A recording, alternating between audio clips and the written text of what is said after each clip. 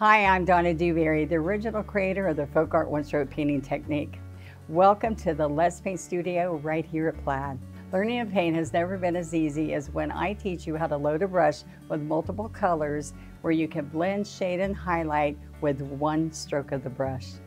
Our new program with Let's Paint FolkArt One Stroke this year is going to be all about learning how to paint 50 different types of flowers. And as you can imagine, 50 flowers makes the possibility endless to be able to paint floral designs. I'm thrilled that you've chosen to join me on this one-stroke journey. So let's paint. In this lesson, we're going to do a daisy. And in this daisy, we have step-by-step how-tos on this reusable teaching guide. We also are using FolkArt multi-surface paint and one-stroke brushes.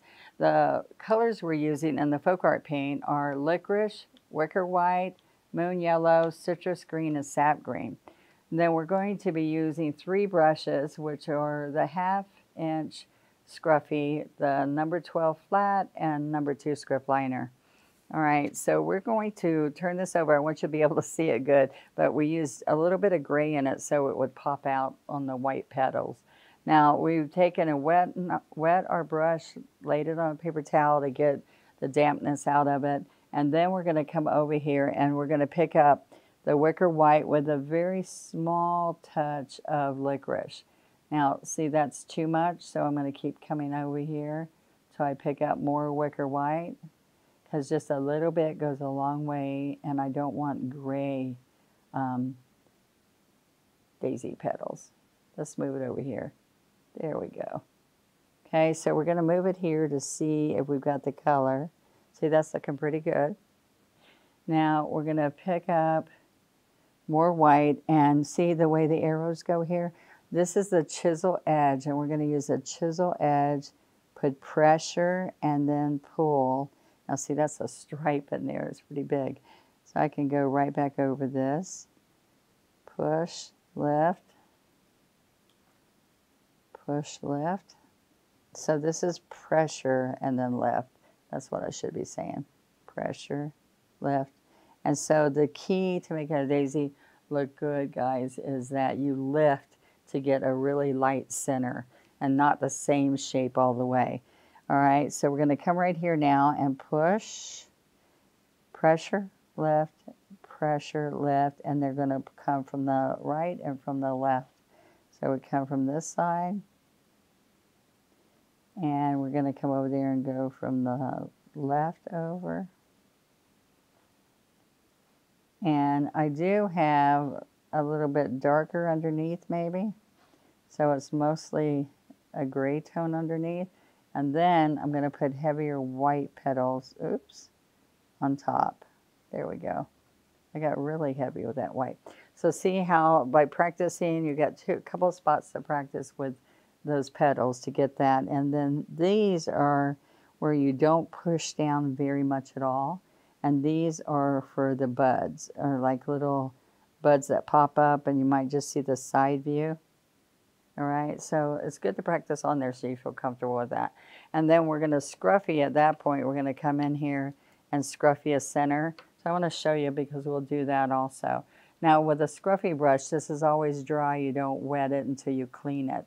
It's natural hairs, and the other brushes are synthetic nylon. So I'm going to come in here and do all the way around, but not in the middle of the paint, at the edge of the paint. And then I'm going to pounce this like right in here, but we want to get some shading in there, so I'm going to pounce the white edge, just one tip of that, and then come back in there and tap just a little bit of the white just to give you depth. And then we'll take the little script liner and put a little accent underneath. All right, so that's the steps we're going to do, and so I wanted to go do that. And then we'll come back and learn the leaf, okay? So don't let this sit here long. Be sure you wipe it off and get it all off, because it will stay. There's a sealer inside this paint, so I want to make sure that we clean it off. All right, so now I'm going to put this right next to me so I remember, if you're out there at home painting with me, you want to put that right here so you get the first steps, and it helps you think it out, okay? So the first thing I do when I do a daisy is I decide, let's say we want the center to be right here, okay? So then I'm going to come out here and I'm going to do a 12 o'clock, a 6 o'clock, hello, 6 o'clock's down here, a 3 o'clock, a 6 o'clock, and a 9 o'clock, okay? Now, what we want to do then is you could put one in between.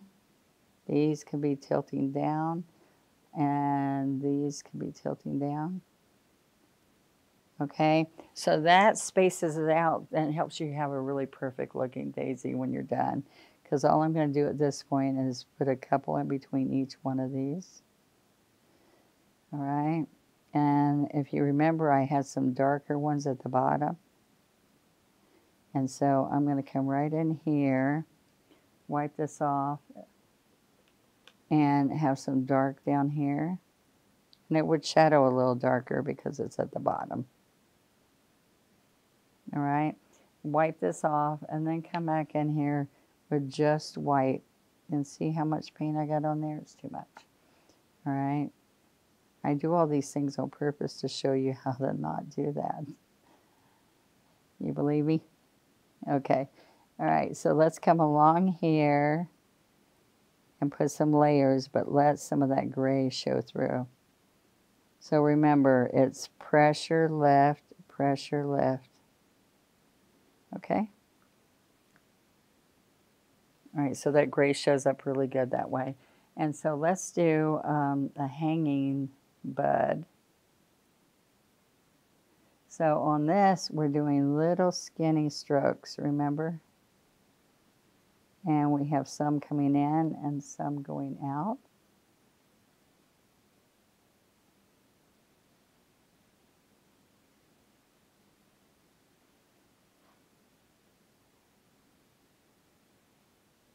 Okay, so what we're going to do next is look at the green leaf.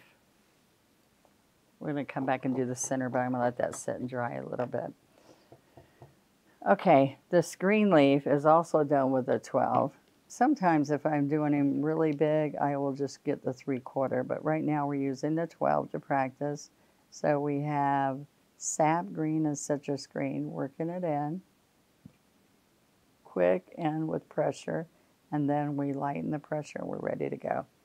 Okay, so what we're going to do on here is, you can see this going up, we're going to go out, out, back to the middle, and down, or to the tip. I'm going to turn it upside down so it's easier. We can touch in the middle while we're right here and show you. And your key is to go right to the tip with both sides. All right? And I'm doing it, you can be more dramatic than that, which we will do. So just practice that until it feels comfortable. And I'm going to use a baby wipe or a wet paper towel to pick that up. All right, so let's see how this is going to finish up here. All right, so I'm going to come from the center, this daisy. My finger's not sliding on here. Okay, I'm going to pick up this right here. I'm going to do short little strokes. And then I'm going to pull up, all right? And then let's put a couple of big leaves in here. So we're going to flatten the brush, and what we're going to do, I'm going to put the citrus side on the outside, and I'm going to come right here. All right, let's do some more sap. So I can come out here, back, and then stand up. So that gives you a lot of that dark shade and the light.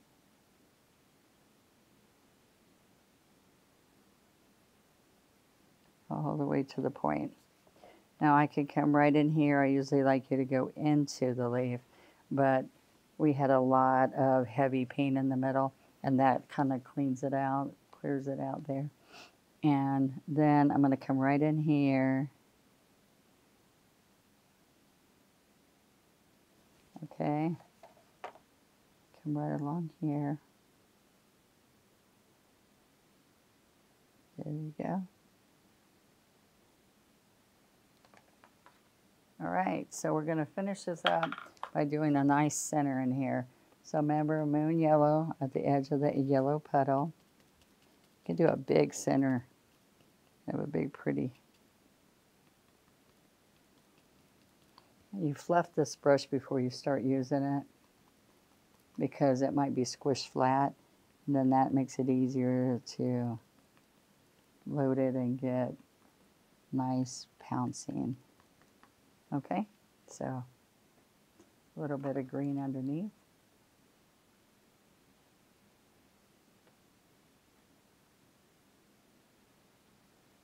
You can do green or licorice, but I'm going to come in here and do the green because that gives you some depth and it goes with everything else you're doing.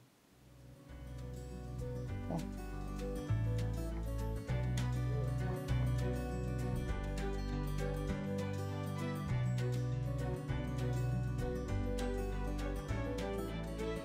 I had so much fun today sharing how easy it is to paint these flowers. They turned out gorgeous. Remember, practicing on the reusable teaching guides right over my strokes gives you so much painting confidence. Thank you for joining me here in the studio. And remember, we just learned one more of the flowers from the A to Z one-stroke floral painting sets. And I would love for you to take pictures and share them on our Let's Paint with Plaid Facebook group by hashtagging Let's Paint Challenge. Come on, everybody, let's paint.